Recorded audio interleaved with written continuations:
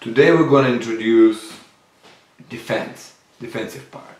We still, all our activities are going to involve a lot of ball possession, etc. But our coach is going to focus on players who are without the ball and how we defend. So when you're without the ball, the defender, your main responsibilities are listed here. So you need to prevent the player with the ball, either to dribble forward or pass forward. So this is one of the biggest points here, that this is your responsibility. You not necessarily want to win the ball, but you definitely want to do this. If you've done that, they're not going to score. So also you want to provide pressure on the ball, so that the player with the ball doesn't have time and is under pressure and has to do decisions quick. That will increase the rate of his mistakes, And then the other players, besides providing pressure on the ball, other players are going to cut off or eliminate his other options. So to reduce the chance for him to play good ball. Okay, so these are key points to keep in mind when you're defending. Extremely important, and coach is going to keep reminding you. So today, the first session, the fourth session, but for the first age group, the youngest age group, U7, U8, we're gonna do a game 1v1, 2v2, 3v3, and this time coach is gonna pay attention to defending. So on the body position, especially in 1v1, on support in 2v2, and 3v3, maybe even introduce bounce. But the point is that for every age group, coaches in this warm-up, where players with the ball can do whatever they want and be creative. Players without the ball need to defend properly. So coach is gonna focus on that. Okay, for younger age group, this will be a good bulk of their activities. They're gonna work with the ball first, just to warm up and have some skills. Then 1v1, 2v2, 3v3, and then what they're gonna do is shown right here. It's the yellow are two target players, which are neutrals and targets, and here blue plays against red 1v1. So if, let's say, yellow gets the ball here and it's a blue ball, blue opens up, red is defending, needs to prevent this pass through. If red is saying here, yellow can just play direct, and as soon as, but if like this, no pass direct, and then as soon as this, it needs to prevent this pass, and then provide pressure and try to win the ball. If it wins the ball, now he plays with two yellow players against one blue player. Every time the ball goes from one target to another, either direct or through the player, it's a point to the player in possession. So we keep a track of points. Okay? So again, this defender needs to prevent direct pass forward, and then prevent this pass forward and try to win the ball, provide pressure here. As soon as the ball played back, for example, if red receives the ball, pressure, play back, blue needs to get back here to prevent this pass through. So a lot of work for blue, hard work, but that's extremely important when you're defending.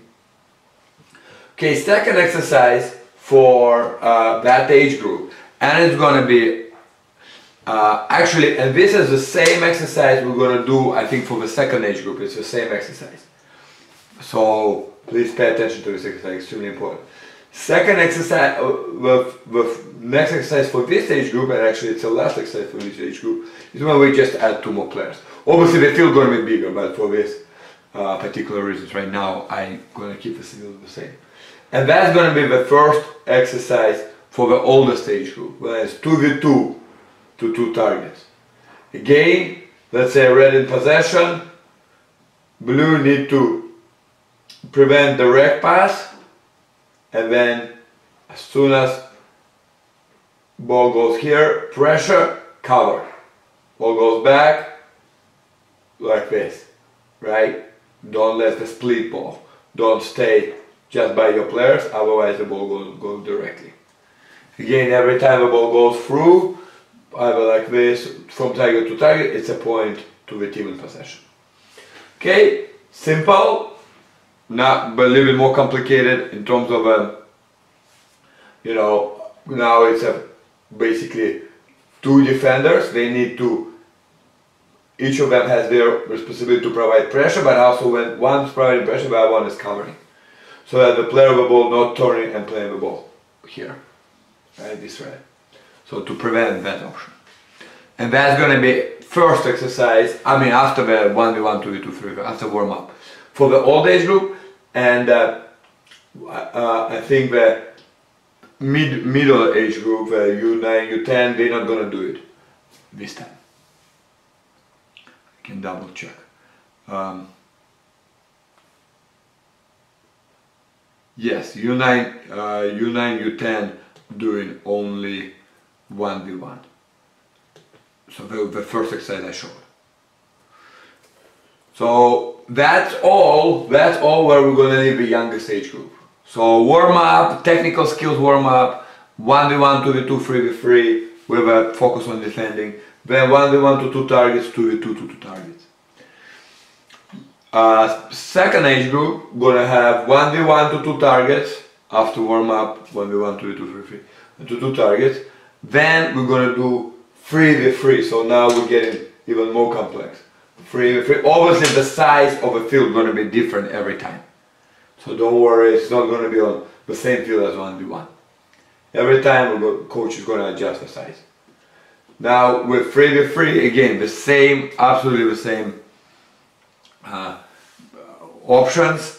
Every player has their responsibility player, but also has to prevent pass through. There is another rule we add into this exercise, is that the target cannot play the ball directly to target, and target, the field going to be much bigger. And when the ball played to this red player, for example, the red player cannot play back. So now we can really press hard because, and this guy going to come up, but we can really try to cover it because now this ball back doesn't exist. This exists, but back to the same target, no, it doesn't exist. You cannot play. So that will teach us to be more aggressive on defense and attack. And prevent the passing. Also now this ball is not allowed, so you can play closer to your player and don't worry about ball through. Okay?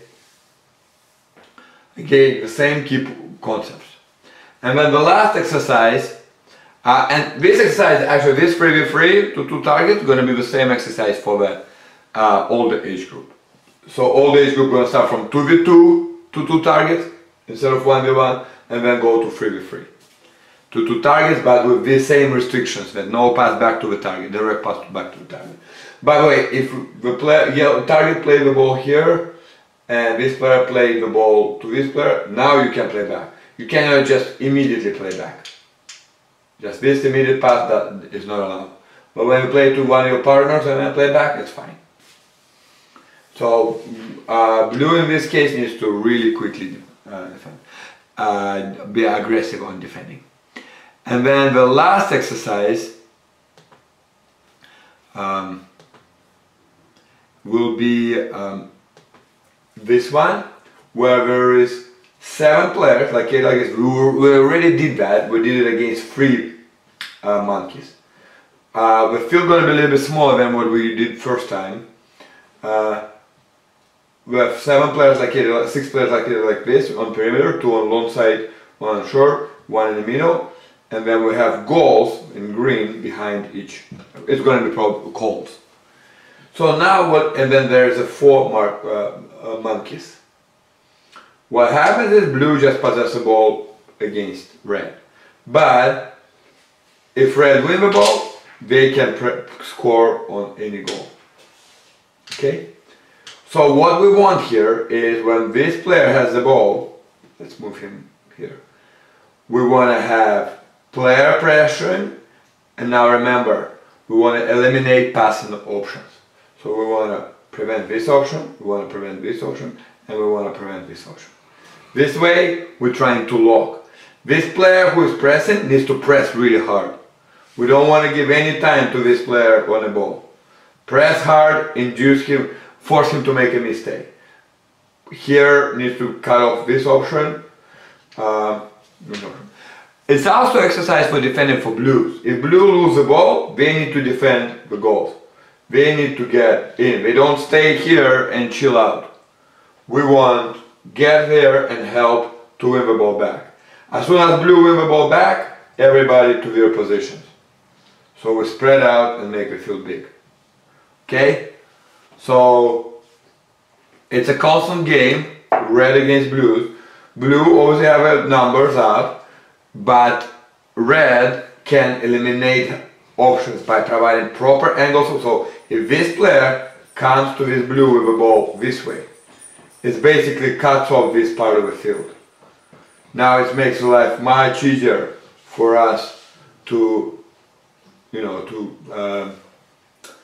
win the ball. So we need to cut off the field by providing the proper angles of pressure to force it one way. You can force this way, it's just going to be harder, right? It's a little bit more field. So you want to, in a smaller space, force in a smaller space. Alright. And then eliminate these passing options. Don't sleep. Okay? So that's all the practice. That's pretty much it. Again, defending is a hard work, but extremely important. Extremely important and actually rewarding. In this game, if red win the ball, they can score, so they can have some reward right away. Blue trying to prevent it and learning defending themselves. So again, if this red win on the ball, we want to first immediately cut off scoring options. Then immediately provide pressure, right? And then cut off the passing options, right? So this way we'll win the ball back easier. Okay, so I think it's very intense session. I want you guys pay attention to coaches' points and as usually have fun and learn something. So this is the last SIQ session for the winter camp. I want to thank everybody, especially players and their parents, for your time and trust in Soccer IQ Academy to teach your child to play proper soccer. I hope this camp was useful for the child. I hope players learned a lot on how to play, and the most important, I hope they enjoyed the training. This is the key to success, to always enjoy the training. Parents, thank you very much for trusting us. I also want to thank coaches for their dedication. Obviously without them, SIQ wouldn't exist. Okay, so want to say that our spring and summer camps are open for registration. So the space is pretty limited. On some camps, especially spring, has been filling up very quickly. So please go ahead and register if you want to participate. This is the website where you can find all information. If you have any questions, info@siqacademy.com, one of the emails. Any email which has SIQ Academy in it will work for sure. Or you can directly email me if you know my personal email, toilet.rubsov@gmail.com. Okay, but it all goes to me. So that's pretty much it. I hope you enjoyed, and I hope your players gonna show different level of understanding of soccer in spring season. And SIQ coach is going to be at the fields quite a bit, so hopefully they will see the players and will be able to watch some of the games. Alright, thank you very much. Bye.